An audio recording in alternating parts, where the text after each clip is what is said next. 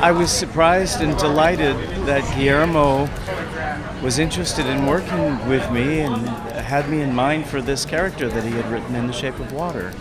And I was an admirer of his films and couldn't wait to read it, and read it and was delighted and was terrified at the challenges that it presented, and I just grew to love him just so dearly. He's really like such a passionate general, you know, in terms of corralling all of us to achieve what the vision is of what it is he's written, and it's so heartfelt, and it's a very personal film for him. I had an amazing time.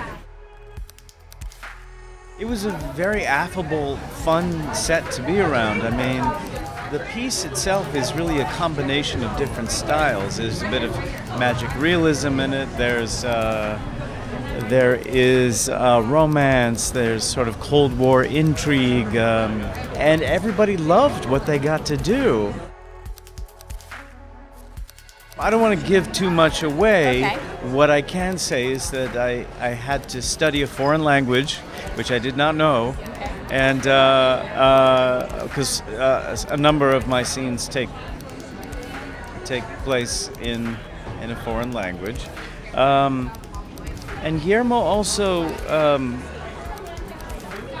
as I was playing a scientist who had been monitoring this creature in the film, I guess we had gotten into discussion about drawing and sketchbooks, because he makes the most beautiful sketchbooks. He designs everything in his films, and I have sketchbooks too, and I draw and paint, and so he said, do some sketches of the creature. So the sketches that you'll see in the film are actually sort of in this book that I hand off. Those are sketches that I drew as well. Fantastic. Yeah, it was really fun. So he really tries to engage you and involve you in every aspect of his story.